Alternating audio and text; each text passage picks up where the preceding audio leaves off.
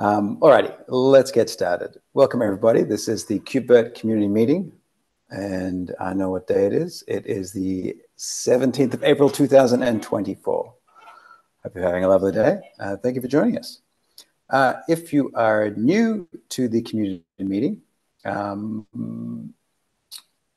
if you want to drop a note in chat to say that, yes, I am new and I would like to introduce myself. Otherwise, we'll continue on. And so, yeah, I'll go through the schedule check-in and the upcoming CFP. And then if you'd like to just introduce yourself, just let us know in chat and we'll come back to you. All righty. So our schedule check-in.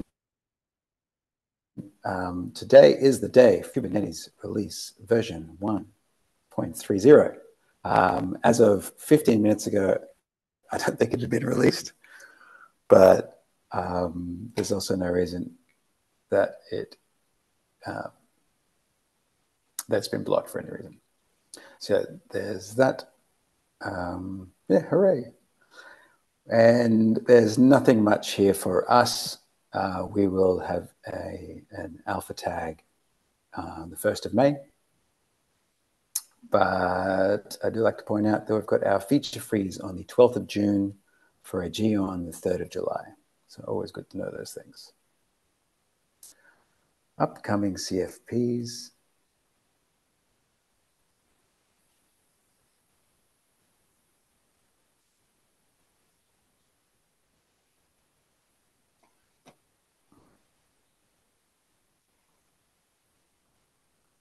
Alrighty.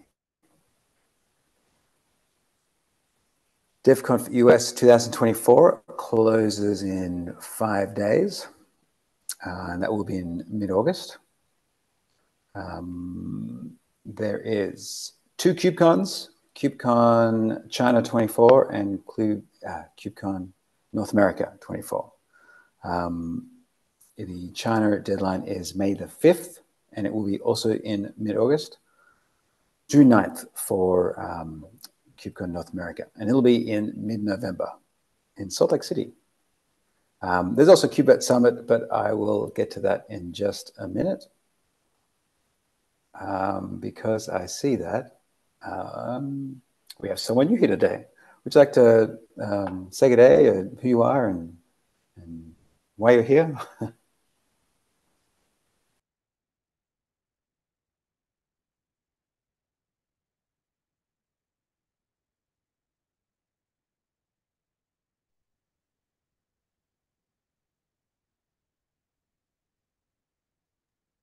You can unmute. There's an OK button in the middle top that you have to press first.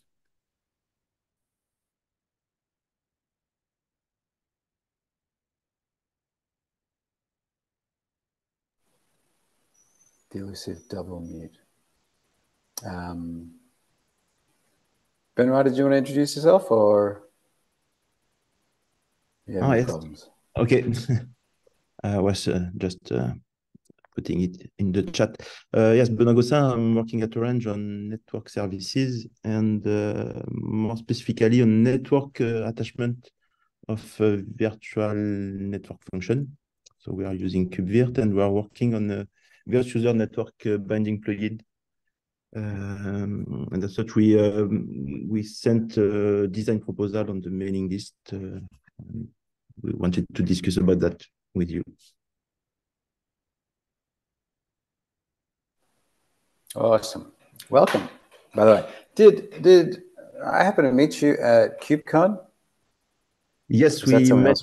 I think we met in KubeCon in Amsterdam last year, and I saw you this year also in Paris. But we discussed about the plugin with Alice and Fabian also this year. Awesome. Well, welcome. And we will get to I can see your design proposal being added to the open floor. So we'll get to that in just a minute. KubeVirt Summit 2024, the CFP closes on the 20th of May. I'd love to hear from everyone. I'd like to hear from the people on the developer side who, like, what are you working on? What are you excited about? And from the end user point of view, what is your user journey? what is your implementation, especially if you've done anything that might be a little bit unusual. It will be the 25th and the 26th of June. It will be an online and free event. We're currently looking for an event platform because anyone that was here last year knew that we ran into a slight problem on our first day owing to the virtual platform. Please tell your friends. I've included the links. Where's my cursor? Here to our website link, our blog link, and our Twitter tweet link if you're into that kind of a thing. Yeah, so please share. Please help spread awareness for this. Yeah, are there any questions? Cool. This was suggested by Alexander Wells probably last year, at least a while ago, as a way of deterring bots from entering. We'll start using it because it is a bit of a pest. And that will be using a passcode to enter this meeting. So it will be the same passcode as what pretty much I think every single Kubernetes SIG and tag meeting use, which is, I think it's 6 sevens, but maybe it's 5 sevens, or maybe it's 7 sevens. Whatever it is, we'll start using that one. It'll be a copy paste. I'll put something on the mailing list for broader awareness. But it's something we'll start doing in approximately 1 month's time, just so that people have good and due warning. We have some, I'd like to celebrate some merge design proposals. There's 3 that I noticed. And it'd be cool if anyone who commented on them would be able to speak to them. One is the KubeVirt BMC. Keep losing my cursor. So this is pretty cool. This is basically like a redfish-centric, let's bring it up, implementation for bringing up KubeVirt clusters. Is everyone able to speak to this really quickly in 10 seconds?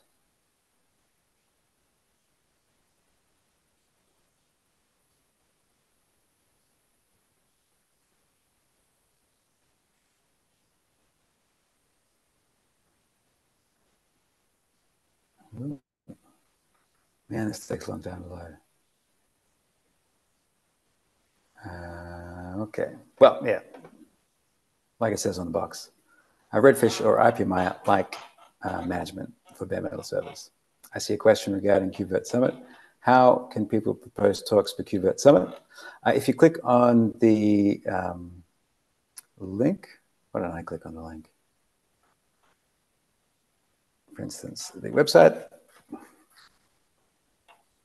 It will take you, how do I submit a proposal? Please submit through this Google form. Hopefully the Google form works for you. It should.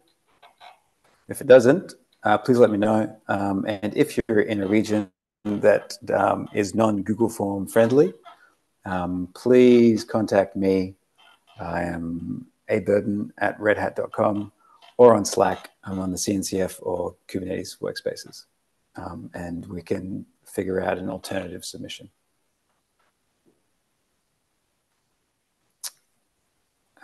Cool. Yeah, I've got a weird monitor configuration at the moment, so I keep losing my cursor. Moving right along. The next proposal, which will take about 20 seconds to load, I'm pretty sure it was Alice's. I see Alice in the meeting. Would you like to quickly say something about this?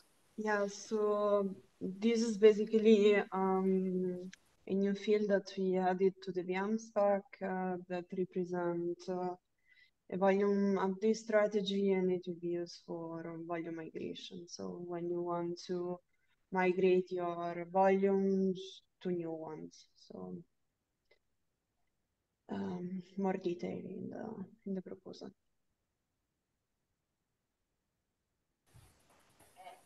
Awesome. And there was another one which I think was merged today, a network binding plugin.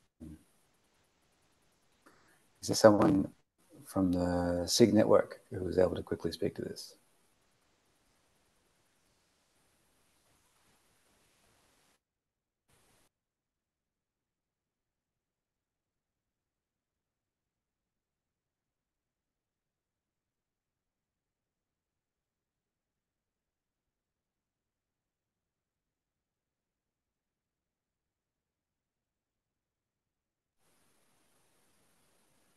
No? Not even a rel? Sorry, I was not involved with this proposal. Okay, I forgive you.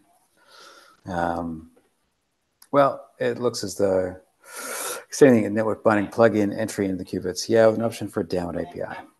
It's a downward API from the Virt Pool Launcher pod to the binding sidecar will be added. And it's adding device info. Moving right along.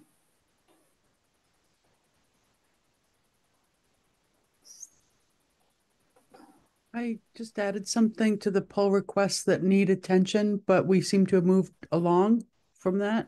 I'm sorry. No, we'll get to it after we talk about this next design proposal. Okay, thanks. You're very welcome. Alice and Benoit.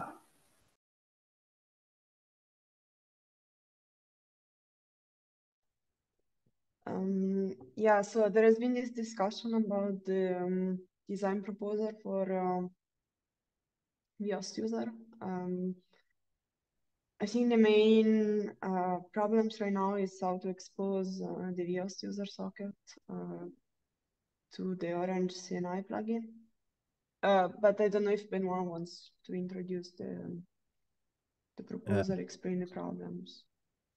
Yes, in fact, we already made the network binding plugin for Vios user interface because the solution need to expose the Vios user interface to the VM and to attach it to a DPDK user space data plane. So we developed a network binding plugin, but I think we have to discuss about how to share the socket between the Virt launcher pod and QEMU and the data plane. Today, in fact, we rely on the socket empty-dir to store the sockets, and then the CNI need to access the empty-dir directory of the Virt launcher pod in the kubelet directory of the host, and to mount it to a directory available to the data plane. But we think it's not perhaps the cleaner way to do it, and we discussed with Alice about how to have a more clean way to expose the socket in the various directories. So I think Alice's proposal is about give the ability, in fact, to the network binding plugin to declare a target directory where to store the sockets. And then the CNI would be able to access directly to the socket. Perhaps at least you can explain more in Benoit, detail. just one question for you. Does need the PDK Vios user client need to be privileged, or could be run also unprivileged? Ideally, it would not require to be privileged because if the data plane has access to the socket, if it has the right to access to the socket, it doesn't need to be a privileged container pod. But today, as we rely on the host path to access the socket, we need the data plane pod to be privileged. But if we can, I'm asking you because an alternative approach could be if you could inject the Vios user client into the Virt launcher pod. It depends on the privilege that the application requires, but if this is possible, that could simplify a little bit the things. Could you elaborate on that? Yeah, so right now you are just injecting the sidecar hooks in Virt launcher. Mm. So what I'm asking if your data plane could run inside Virt Launcher Pod as an additional container. No, because the data plane is common to Okay. all the VM running on the Yeah, node. it was just worth it to check, because if it's a different process per VM, you could inject that container in Virt Launcher Pod and share the socket. No. It's yes, it's a common data plane. I see. Yeah. So for the others, basically what I propose is we should decouple and introduce a new mechanism in KubeVirt to expose sockets that are created by QEMU. So one detail for everyone, so QEMU is acting as the server. So the socket are created inside the Virt launcher file system. So I know it's not very nice, but the only thing I can think about is that we let Virt and lab mount this directory containing the socket into a known location that their CNI plugin can then find.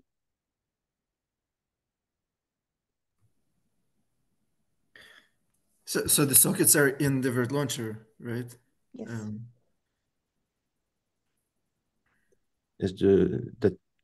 That's KEMU that create the socket in the Virt launcher pod, and at the end, the data plane open the socket as a client. So they have to share have to have access to the same socket. So today, there is some diagram in the proposal where we explain what we did today.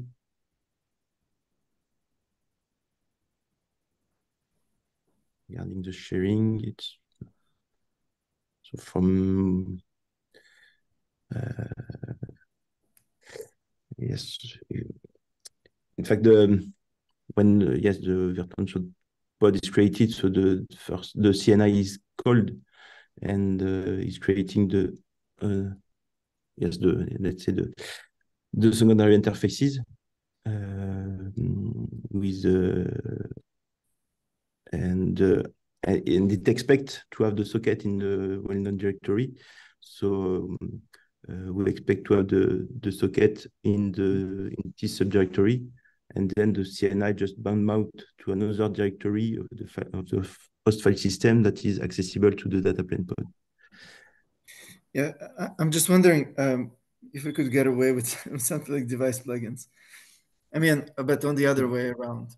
Yeah, Vladik, it's if it was the other way around, then yes, but so no, I mean, imagine that we would have a. So I mean, if we would just enumerate the number of connections this VOS user the data plane can accept, then these could be represented as device plugins, and then there would be some kind of a piece of code that is once the device plugin is consumed, it would connect to the socket in Virt launcher.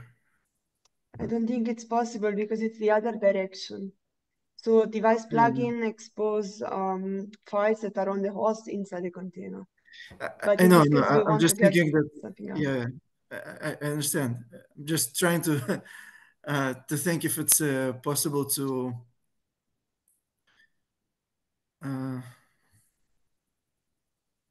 Your idea would be to rely on device plugin mechanism to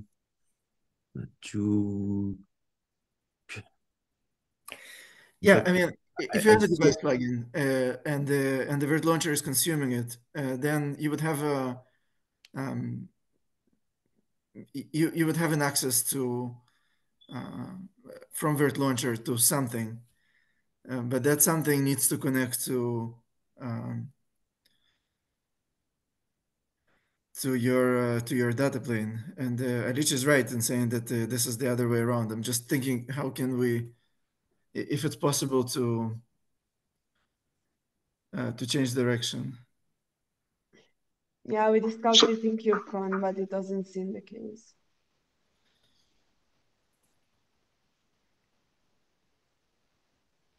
Yeah, in fact, I'm not sure how we can achieve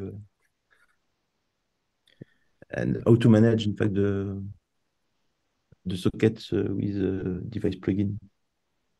Yeah, it would work if your data plane would be the server and QM the client. But that's not the case. It's not the it's not the case because Yeah. Yeah. Yeah, and to be honest, device plugin are not namespace. The socket is exposed to the entire node. So I don't know. It has some problems, the device plugin. I don't think you can use it in this case. Yeah, And we've spoken about this. Sorry. Okay.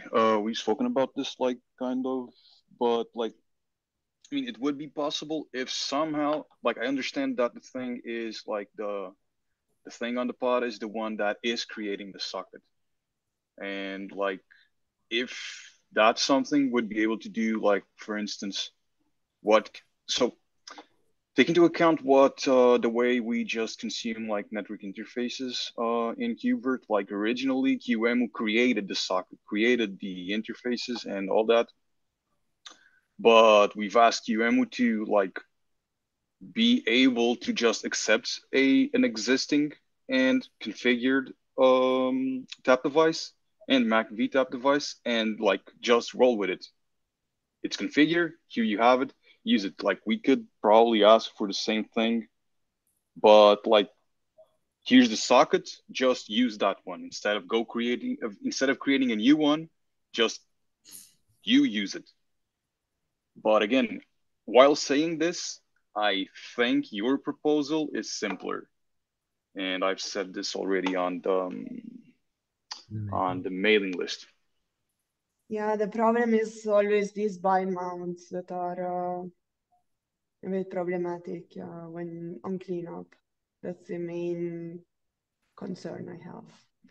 Yeah, and what component will do the bind mount? I mean, for example, will need Virtenda. to. Yeah, it's like less ideal.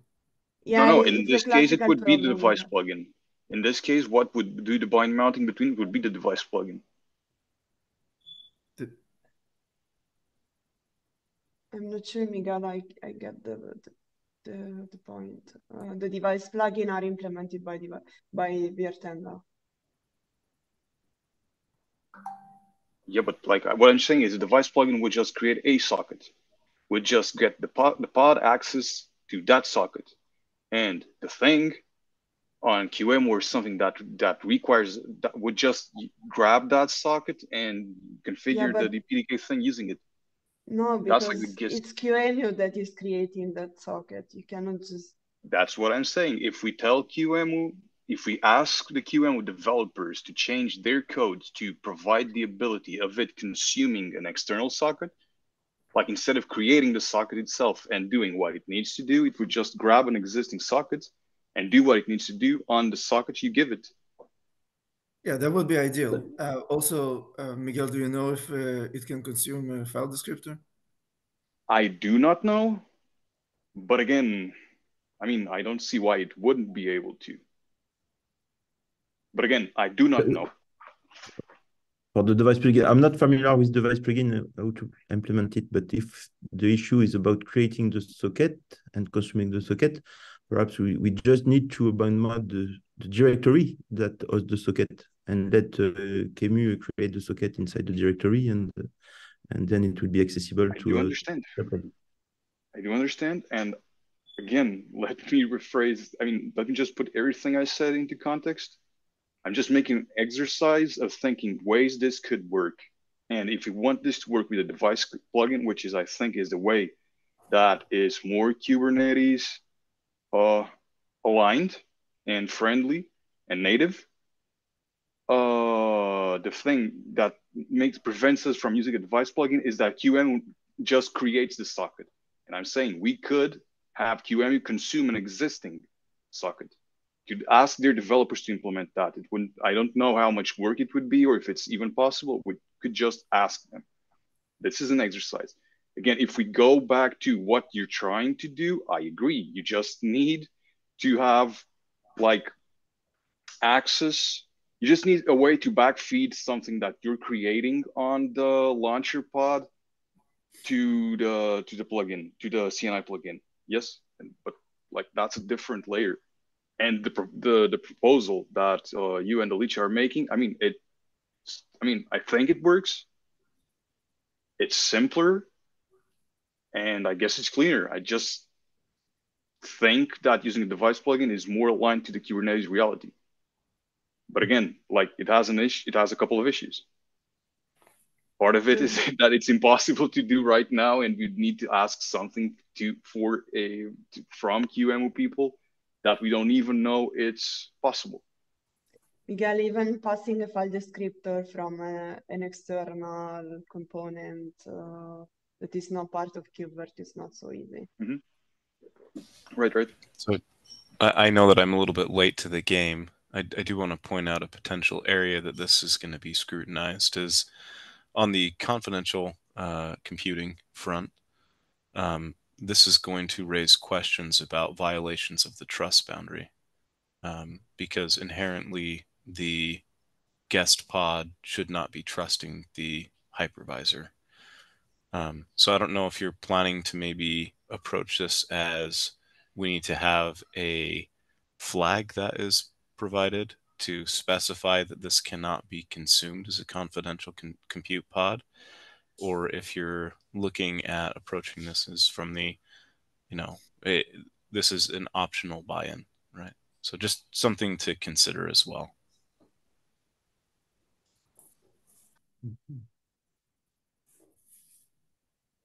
I didn't have confidential computing on the picture, but I guess confidential computing has enough restriction that we can also restrict this part. If that's an issue. So let me just say the background of the idea. So this will be working a little bit like CSI. So what CSI does, you have your driver, it prepares the storage, and then it exposes the storage into a directory.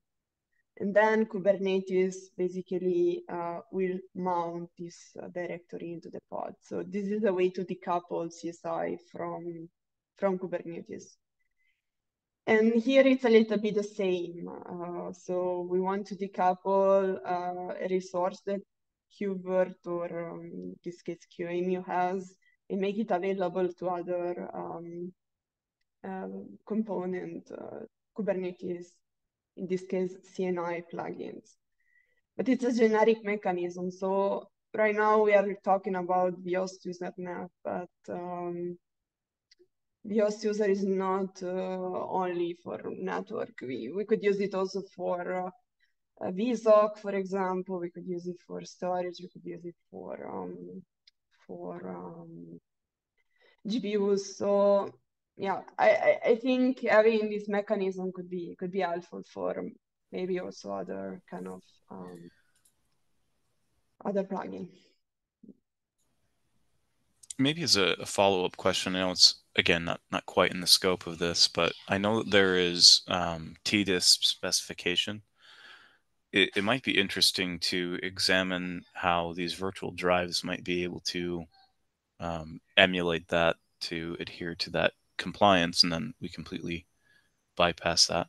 Anyway, is there, again, I apologize, I'm a little bit late to the meeting. Is there a possibility I could get a link to this discussion?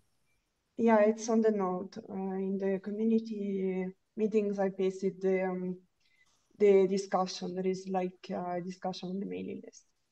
Awesome. Sounds good. Thank you.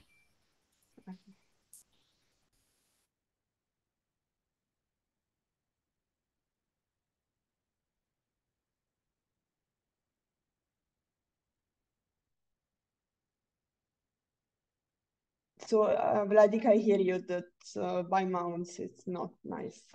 I know, but I think the rest is more complicated. And I don't see how we could use some Kubernetes framework to achieve this. I mean, I would explore what we can do on the on the QEMU side first, before we're committing to mount binds again. Take into account that there is also DPDK, so DPDK needs also to support the way how to connect to QEMU. So. Yeah, I hear you. There is always the ugly solution to have a proxy between the two, but I don't think it's something that we should do. With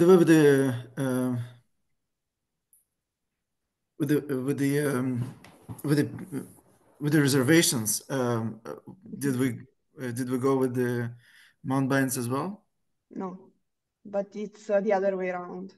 Oh, yeah. All right. Yeah. Okay. Yeah. I don't know. Let's continue. I don't have any good ideas right now. Is the logical next step for this then to create a design proposal in the community repo so that we can continue the conversation in a more like granulated way than on the mailing list? Are we up to that? Don't we have that right now? It's only on the mailing list, but I think Benoit and Maxime, Yes. they plan to We plan to open a formal pull request to the community repo, but we have to get the go from. We have a process to follow, in fact, to participate in such a community. So we have to wait to go. Be arrived in 1-2 weeks. So sorry, we have to. That's why we mailing list is also fine. Yeah. So I will try to contact my team and ask about the different options that the host usernet has. I'm not network expert, so I will. But I don't know. I don't think there are many other options apart from this client socket.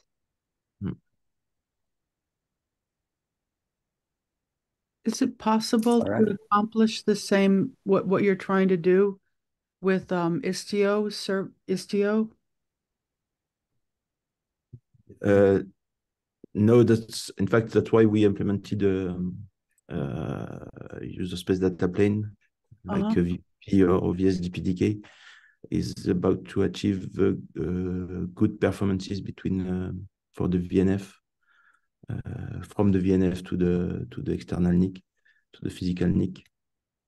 So we don't do any any process on the network flows.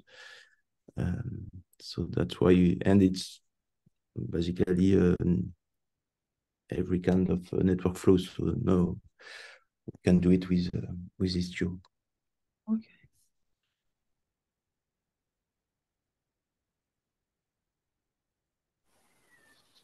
All right. If we're happy to leave that there, I think we'll, you guys are getting your authorization so that you can continue to engage the community in the community repo and post this design proposal, and we can continue the conversation on the mailing list until then. Yeah, that's perfect. Thank you. Awesome. Yeah, I've got wicked lag, by the way, so hopefully no one else is experiencing this with a whole lot of jumping around. Thank you very much for a stimulating conversation. We've just got a couple of things more to get through. Sifalik, if I'm saying that correctly, you've got a couple of PRs that you'd like some attention on. Yeah, one of the PRs was I just made it this morning, and I still have to squash the commits and sign off on them, so I apologize for that. Basically, we have a number of configuration modifications that provide support for an ultimate S390X build, but the processes that use these configuration files are actually executed on x86. So I'm lobbying to be allowed to make PRs that are germane to the ultimate S386, excuse me, the S390X build, namely in this case for maintaining the RPMs with Basel DNF ahead of the implementation of the CI/CD that runs on S390X. So these are so when Basel DNF runs to build these RPM lists, they're actually executed or can be executed on the x86 CI/CD system. So as a way of instead of having one great big PR at the end that is the all singing, all dancing S390X implementation, what has been suggested to us by our leadership, in fact, is that we split off the pieces of the of the changes that need to be made that don't actually require this S390X system to run them on, but and as a way of reducing the risk when we do make the PR that does the runs on the S390X systems. So so what the third PR is, the 3090, is just documenting how the Basel DNF utilizes the platform information, the architecture information that's provided in the configuration files, like Basel .basel RC and RPM defs.sh and the other one, which is repo.yaml, that allows the Basel DNF phase to go and build its RPM lists. So I'm asking for, permission to add something that's germane to S390X, the build, but before there's actually a CI/CD for S390X, given that if there is a problem with those configuration files, they'll show up here rather than waiting for the end and having a lot of different places where things can go wrong.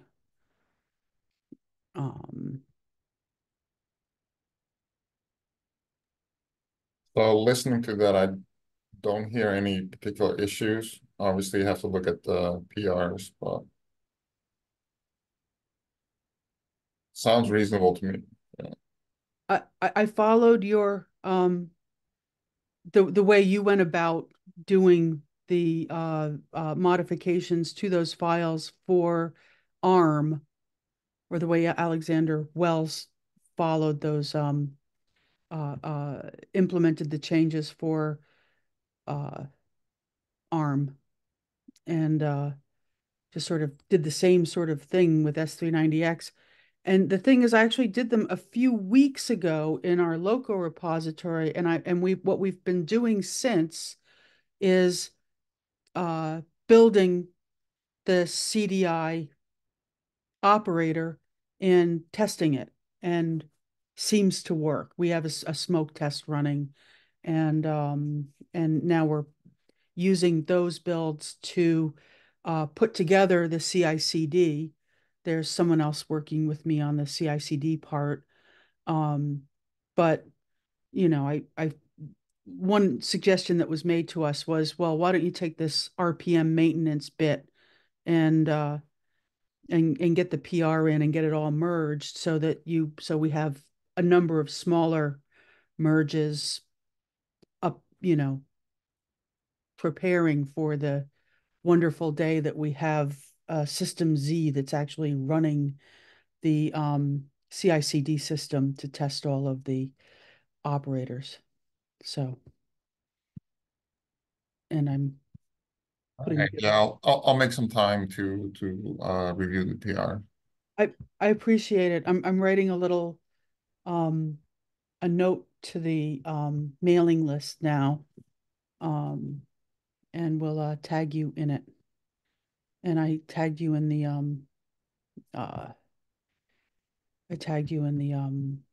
write-up of the PR notes. So thanks a lot. Yeah, no problem. I'm a little buried in some other stuff, so it might be a day or two before I get to it, but I will definitely make time for it. Thanks. It's yet another reason to get these things in early, so that you don't have a huge PR to review at the end, but we sort of. Right. I appreciate that. Okay. Thanks a lot. Yep. Alexander, did you want me to CC you on those two? I'm pretty sure I'm already CC'd on them. Oh, I see your name. Yep, right on. Cool. Thank you. And thanks for bringing that up. Thank you. Find my cursor again. All right, I think we just have now the mailing list review. We already looked at that. We have one bug. So we'll get some eyes onto this. It might come under time. Fleet VM action response. But the API returns not that.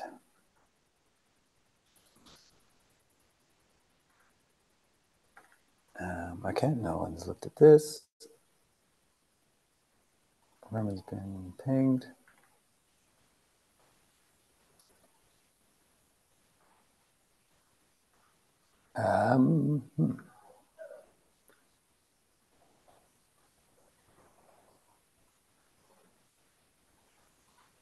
Who is intrigued by this bug that I can tag on this, help this person out?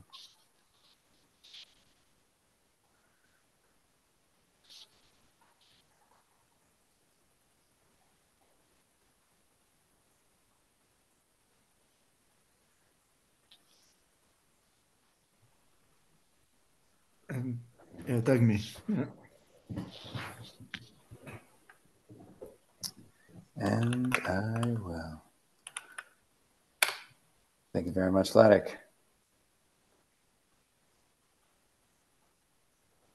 All right, that brings us to the end of our agenda. Let me just run up to make sure that no one snuck anything on. Excellent. All right. I'll leave a couple of seconds here in case anyone wants to jump in with a last minute question or a moment of inspiration before we all depart.